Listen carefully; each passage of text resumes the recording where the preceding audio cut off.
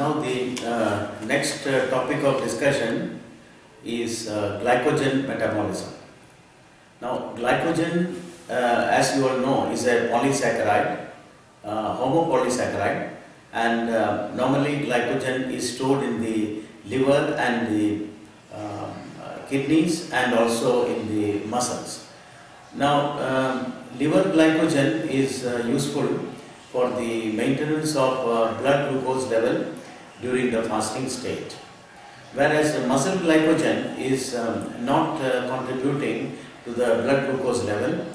Rather, it helps in the delivery of energy for the purpose of muscle contraction. Now, in a well-fed state, when the glucose supply is enough, the excess of glucose is converted to glycogen by a process known as glycogen synthesis, and it is stored in the liver and the muscles. Now, when there is a fasting state, that means from breakfast to lunch, then to maintain the glucose level in the blood, the glycogen that is stored in the liver has to be broken down by a process known as glycogenolysis, and this provides the glucose units for the maintenance of blood glucose level.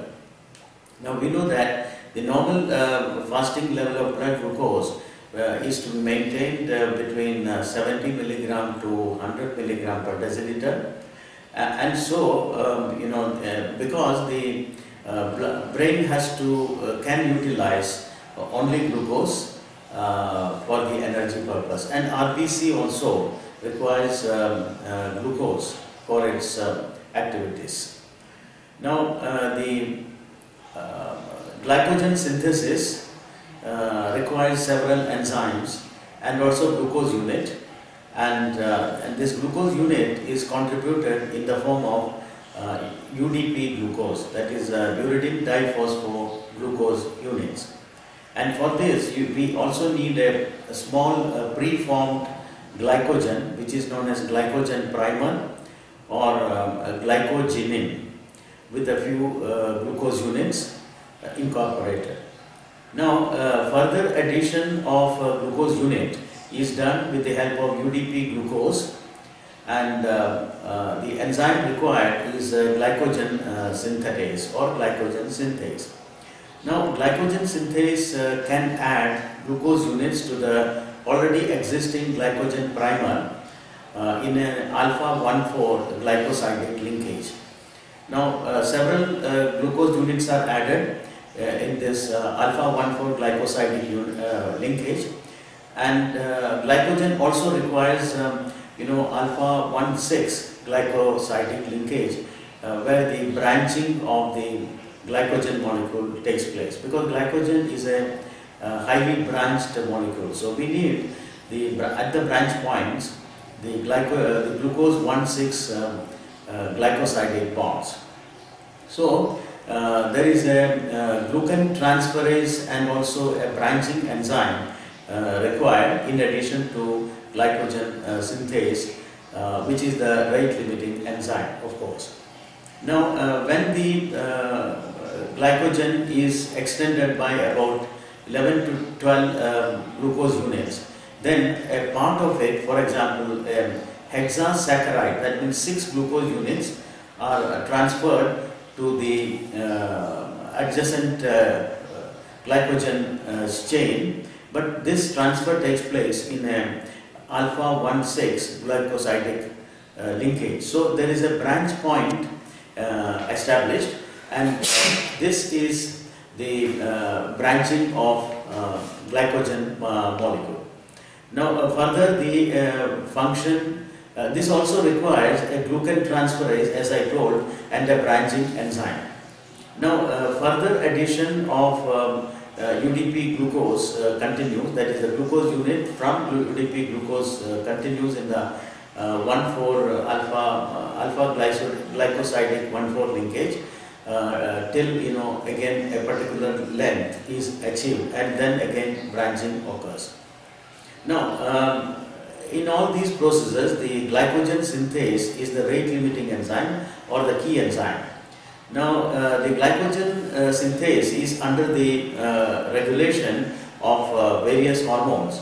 For example, epinephrine and glucagon can activate this enzyme via cyclic AMP.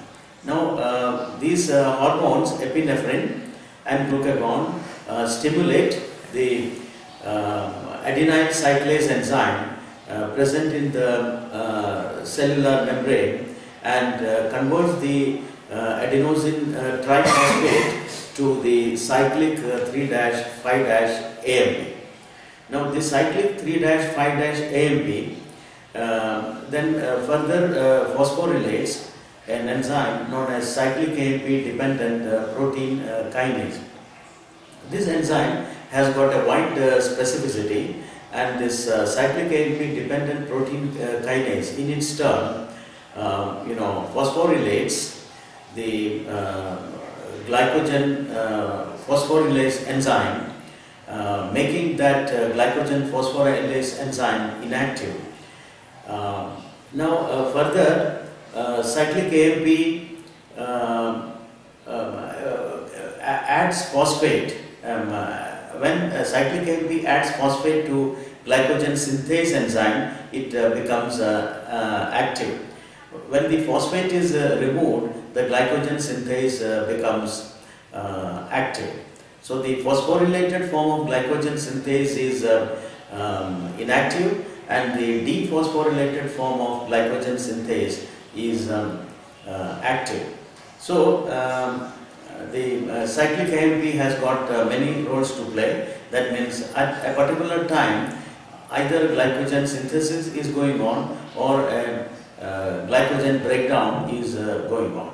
Both these processes will not occur at the same time. So in this manner, epinephrine and glucagon actually inhibit the glycogen synthesis, because cyclic AMP is increased by these hormones, and cyclic AMP decreases the glycogen synthesis. So this is how the glycogen synthesis is regulated. Insulin, on the contrary, promotes glycogenesis because it activates an enzyme known as protein phosphatase 1, and protein phosphatase 1 removes the phosphate from the glycogen synthase enzyme. And also glycogen synthase kinase, there is another enzyme which can phosphorylate the glycogen synthase and make it inactive. So insulin has got an positive action on protein phosphatase 1, so that the phosphate from the glycogen synthase is removed, and so the enzyme becomes active. So insulin promotes glycogen synthesis, whereas in the absence of insulin, as seen in diabetes mellitus, the glycogen synthesis is decreased, whereas the glycogen breakdown will be increased, leading to hyperglycemia. So this is in short about the glycogenolysis, glycogen synthesis and its regulation. Now let's talk something about the glycogen breakdown or the glycogenolysis.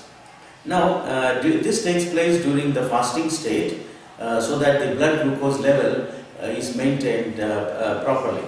Now the glycogen phosphorylase is also regulated by the cyclic AMP molecule. Now cyclic AMP is produced with the help of adenine cyclase acting on ATP. Now the adenine cyclase remains in an inactive state. This adenine cyclase is activated to active adenine cyclase with the help of the hormones, that is epinephrine and glucagon. Now when cyclic AMP dependent protein kinase is activated with the help of cyclic AMP, now this enzyme, that is the cyclic AMP dependent protein kinase, adds phosphate to the serine and threonine amino acids of the glycogen phosphorylase, and with this phosphorylation the enzyme, that is the glycogen phosphorylase, gets activated. Now glycogen phosphorylase is not directly activated, but there is another enzyme, that is glycogen phosphorylase kinase. So actually cyclic AMP, although it can phosphorylate glycogen phosphorylase, but it also can phosphorylate glycogen phosphorylase kinase. Now this glycogen phosphorylase kinase further in its turn activates the glycogen phosphorylase by again phosphorylation. ATP donates this phosphate, and the phosphate is added to the serine and threonine moieties of the glycogen phosphorylase. Now the glycogen phosphorylase activated form can break down the glycogen molecule. This is known as glycogenolysis.